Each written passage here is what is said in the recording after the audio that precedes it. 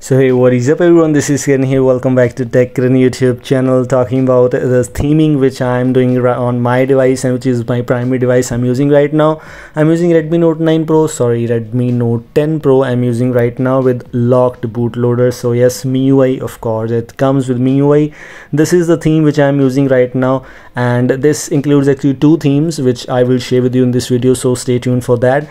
I have customized this control center. This one is from different theme, and the whole different theme is something different like this. This is Android version 12 theme. Looks quite good. Even though the icon's shape is changed, it looks like I'm using pixels. So yes, that me just not boot from MIUI.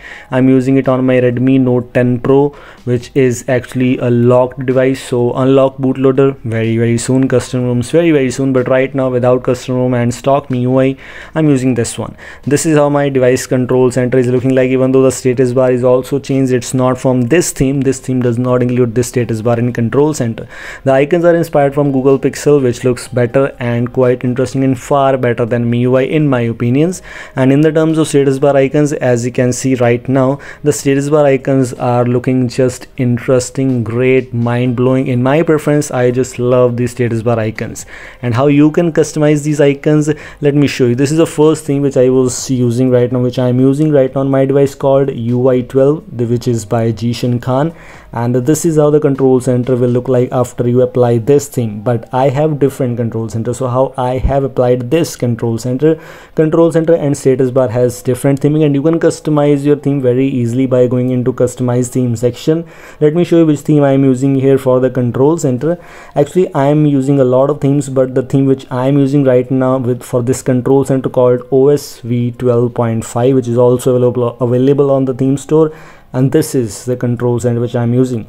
This theme contains this control center and the status bar theming. This is why I'm using this theme, but the UI 12 theme was quite good. The lock screen is quite interesting, that's why I'm using that theme. So this was another thing which these were another things which I was using, but including that I'm also using custom fonts here, which includes SF Pro, San Francisco Pro, which is basically iPhone's fonts, iPhone device fonts, and this fonts looks quite good and stable, minimal, one of the best themes I have, one of the best fonts I've ever tried on my device. So if you want to install this, all the required things, link is in the description. This is all for today's short and simple video. I hope you like this. Thanks for watching. Goodbye.